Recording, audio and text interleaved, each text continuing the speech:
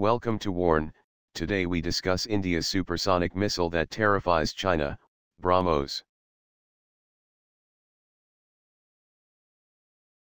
The BrahMos isn't just an anti-shipping weapon, it also can hit ground-based targets, and is ideal for precision attacks against fixed installations such as radars, command centers, air bases and enemy missile batteries. It can also potentially carry a 660-pound nuclear warhead, though that doesn't appear to be its primary intended use.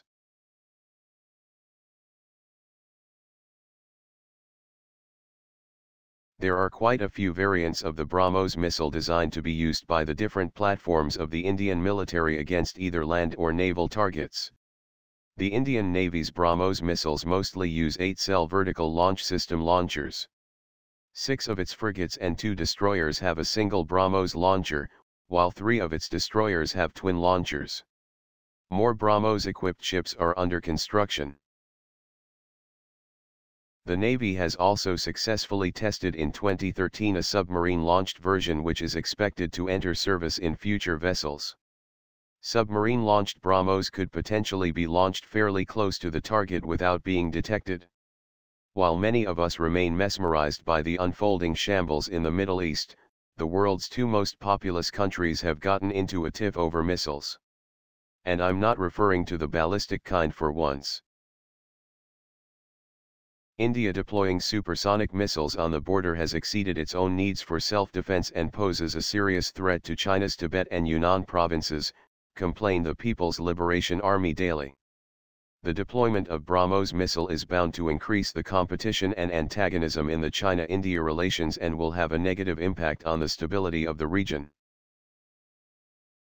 Our threat perceptions and security concerns are our own, and how we address these by deploying assets on our territory should be no one else's concern, an Indian military source sniffed in response.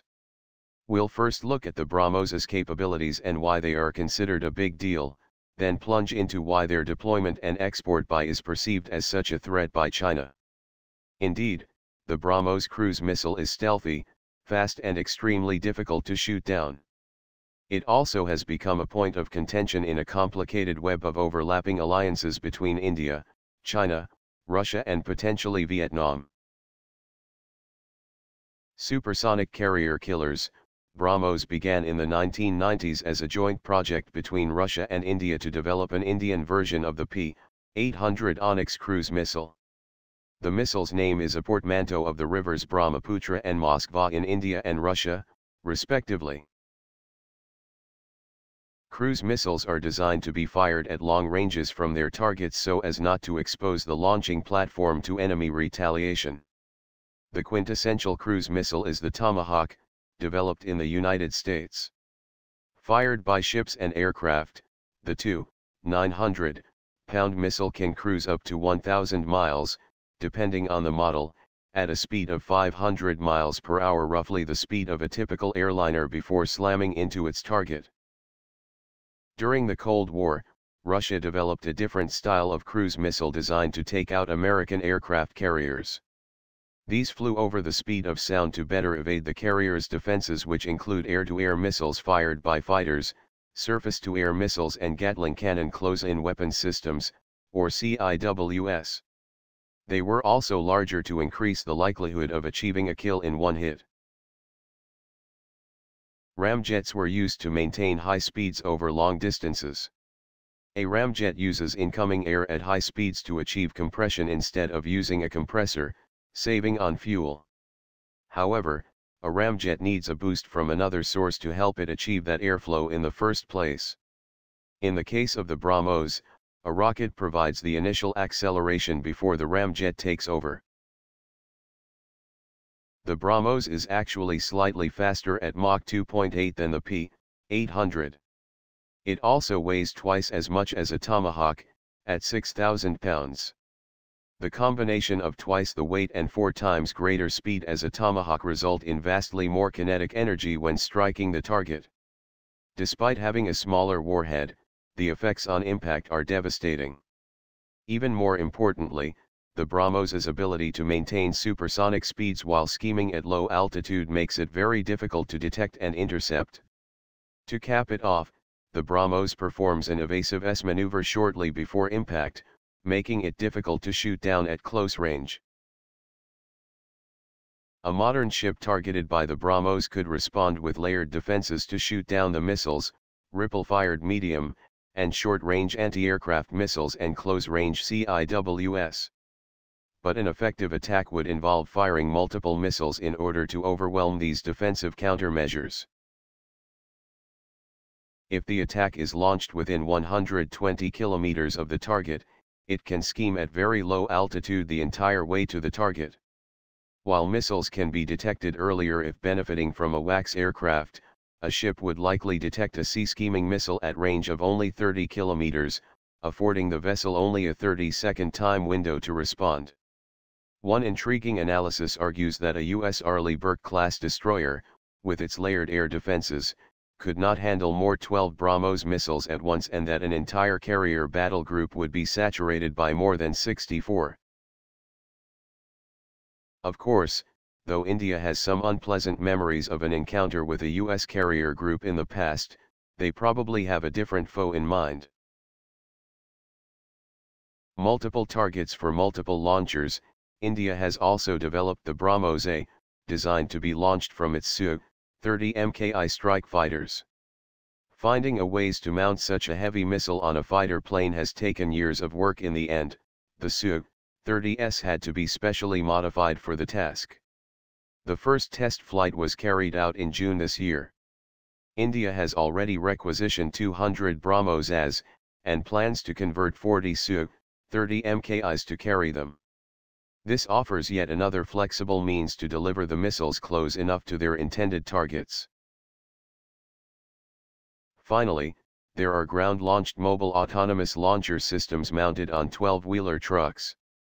These are organized in regiments of 5 launchers with over 100 missiles. India is deploying a 4th missile regiment to Arunachal Pradesh, reportedly at cost of over 4,300 crore, over $640 million. These are what have spooked the Chinese military, particularly since the new Block 3 missiles are designed to steep dive at 70-degree angles to hit targets on the rear slopes of mountains. This has obvious application against the heavily militarized Himalayan border with China. That India is pressing ahead with the development of even deadlier BrahMos variants. To begin with, some reports imply India tested in 2012 a version with a new satellite guidance system and a range of 500 kilometers. Some argue that even the regular BrahMos may be capable of going further than its claimed 290-kilometer range. India will also soon introduce the next generation BrahMos NG, which is smaller, only 3,000 pounds, faster, Mach 3.5, and stealthier, smaller radar cross-section. It should be deployable from land, sea and air systems, including multiple missiles carried on 4th-generation fighters. Additionally, India will soon be testing a scramjet-powered hypersonic BrahMos 2 missile capable of zipping along at Mach 7. Needless to say, these would be even harder to detect and shoot down and afford defending ships just seconds to react. The U.S. military has only just begun development of a hypersonic missile of its own. Russia, for its part, has appreciated the BrahMos' commercial success, but seems to have only limited intention of fielding it. It may potentially deploy the system to Gorshkov-class frigates. It has more capable Zircon missiles, believed to be the model for the BrahMos 2, in development and longer-range Onyx missiles already in service. Showdown over the Himalayas and the South China Sea? The BrahMos is a new game piece in India's tense relationship with China. Chinese troops invaded India's Himalayan border in a 1962 war that is still bitterly remembered in India. In the last decade, the Chinese border garrisons began to rapidly increase in size, leading to similar escalation on the Indian side. China's close relationship with India's historical enemy, Pakistan, and its development of military base in Gwadar, Pakistan, seen as an attempt to encircle India, are another source of tension. In the fall of 2014, Chinese President Xi Jinping visited India in order to improve relations. However, a group of Chinese border troops appeared to have disregarded the civilian leadership and launched an embarrassing, though fortunately non-violent, standoff that cast a shadow on any progress made. The BrahMos cannot reach very far into Chinese. Although China is upset about the BrahMos missile's presence on its border, it probably should be more worried that India is announcing it is close to a deal for selling the weapon to Vietnam. Suffice to say, relations between China and Vietnam have a very long and complicated history, including a war in 1979. They recently have chilled over Chinese claims to the South China Sea.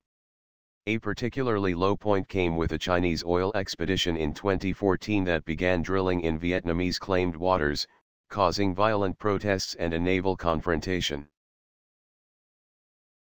The Vietnamese Navy isn't going to match China's rapidly expanding flotilla anytime soon. But small Vietnamese ships with BrahMos missiles could pose a major threat to China's larger military vessel. Thus, if Vietnam does acquire the weapon, this would affect the balance of power in the Pacific.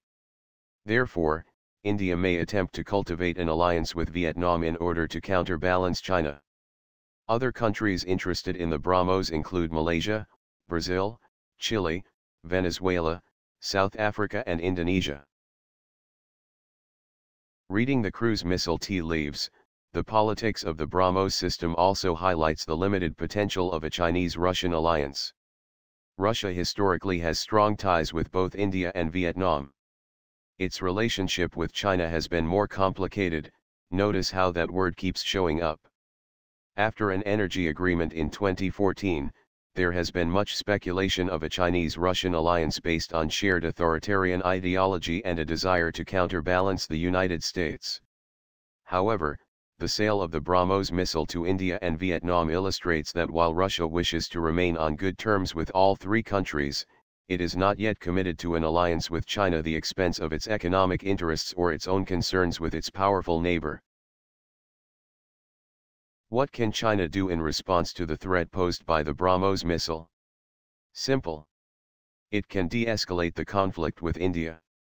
India is a democracy with all the messy internal political deliberations that implies it's not about to launch a massive surprise invasion of the Himalayas.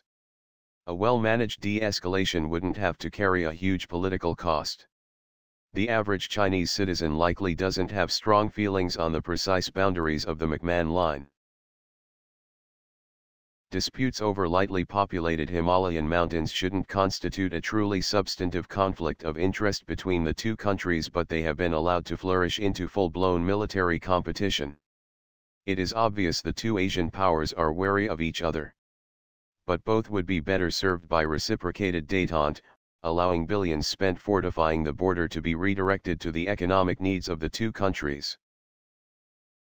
Thanks for watching. I hope you like this news. Please share your views in comment box. Please like and share this video. Press subscribe button and bell for auto update to you regarding my channel World Action and Reaction News. Warn.